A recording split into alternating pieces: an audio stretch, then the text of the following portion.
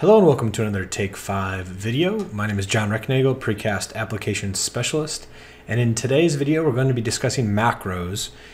In particular, we're going to be discussing precast macros that come available and helps with cast unit drawing. So let's jump into the model. Here we are inside our basic structural traditional. In our last Take 5 we kind of walked through this model at a very high level to kind of point out some of the features, so I thought we'd kind of piggyback right on that. So what we're going to start off with is this double T here, and I have since deleted the cast unit drawing, so I'm going to make one really quickly, and we're going to take a look at it and then go through some of the cast unit drawing macros here. So that drawing finished, we're going to come here to the double T drawing DT101.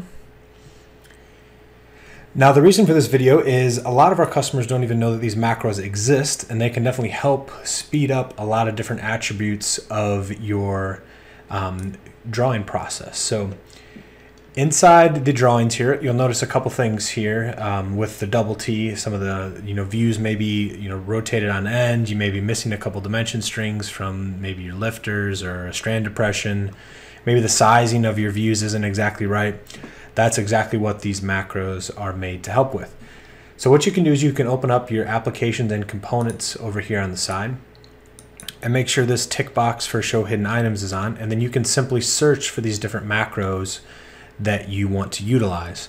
Now I've customized my UI ribbon on top to kind of highlight some of the most useful ones that I use on a daily basis. So I'll be highlighting some of these. We won't have time to go through all of them, but I'm going to highlight a couple of these throughout the demonstration today. So the first and foremost, you can come to your applications and components and just type in rotate. Again, with that tick box on, you'll see this rotate sections top and form. All you have to do is double select that in your drawings, and you'll notice the wheel spinning as Tekla goes and flips your sections around, and it's also going to resize your different views and then replace them. Depending on the length of your T, you may see your section cuts come over here on the side or whatever. Tekla's just doing its best to fill up that entire drawing space area. So that's what the rotate sections top and form does. Next, let's maybe talk about strand depression. So oftentimes there is a vertical dimension placed on the bottom side of the T to locate what that depression dimension is. It's very challenging to grab that through Tekla's AI, so we've developed this strand depression macro. You have to simply select that, and then there's your strand depression location, bottom point, and then also vertical dimension there. Next, some of these lifting loops or lifting anchors can be somewhat challenging to grab the center of, especially if they're drawn with rebar. There's multiple handles here, and it just kind of causes some confusion within the AI. So we've developed a macro for that as well. So this guy right here, all we have to do is single select on that guy, and then that's going to go ahead and put in our our lifter's centerline dimension. Also, just remember, it's probably important to point out the names of each of these. So if we hover over this one's called Create Strand. So if you just come over here on the side, you can type in Create. You've got the Create Strand Lifter dimension. That's what we just did here in the brown. And then the Create Strand Depress dimensions. That's this guy here. So those were the last two that I just showcased. Next, let's maybe talk about some of the drawing scale size. So let's say this is great for you, these 5 views, but let's say you need to maybe add a couple section cuts or maybe show a couple standard lifting, dunnage, things like that. We have a way to decrease your main views. So this one here, if you type in decrease main views, type it in over here, and then you'll see the nice negative sign there. If we run this, what this will do is this will go ahead and shrink everything down, shrink those main views down. And then if you want it to do your section cuts as well, you can actually select your section cuts and then run this macro, and it'll actually shrink down your section cuts as well. And then likewise, this is going to decrease it down to that next available scale size. But then likewise, we have the increase. So this one here, if you just come to your applications and components and type in increase, you'll see the nice plus sign. You can double select and run this, and this is now going to fill up your available drawing space. And then again, you can while holding Control, select on these different views and increase that. Just like that. So very, very handy and often used. Next, let's maybe jump into a wall panel with some corbels on there to showcase these guys.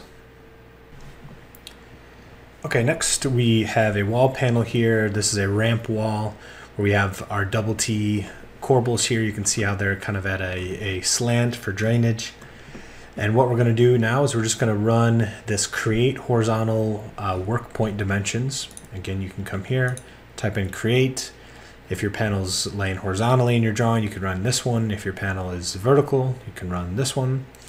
So basically, if we run this, you'll see we'll get nice work point dimensions on either side of our corbels. Now, one caveat to how this thing is actually working, there's a small little work point rod here. And let me jump to the model space. This work point rod is where these dimensions are being pulled from. So you can see it's just this tiny, if you go to your steel beam, save as properties, you'll see work point rod there. Just a tiny little rod that has class 544 in it. And Tekla basically just looks for those handles on either side. You can either manually drop this in, or you could have it incorporated, into your custom components. So that way that rod is already created. The option is completely up to you. And then last but not least, I'm just going to model a quick little slab here with some rebar sets. And then, and then reinforce it with some rebar sets. So if I just draw a little slab, and I'm just going to put some rebar by face, and I'm going to do both axes here. So just like that. So now if I come here and then I go to my drawings, say create casting a drawing for a slab, and then say create drawings, casting drawing. Okay, so this last macro that we're going to be showcasing today is around rebar sets. So if I open up my document manager here and go to created slab drawing right here, FS100. So this one is really geared mainly towards our users using rebar sets. A lot of our utility underground folks are using rebar sets a lot. And basically what this macro will allow us to do is to automatically show a lot of our rebar dimension strings with that single click. So to start off, I'm going to open up this view, and I'm just going to make sure that our reinforcement is turned on. So it's visible, it must be getting filtered out. Yep, here it is. Delete. Modify. Okay, there's our reinforcement. And we can just pretend like these are not on here. Delete, delete. Okay, so we will basically come up to this guy here, which is create rebar set dimensions. So again, create rebar set dimensions. Looks like this right here. And basically all we have to do is just select that, and then you'll see these rebar properties open up and kind of open and close as it scans through all your different views. But then when all is said and done, you'll see you'll get these nice associative rebar set dimension strings on your piece.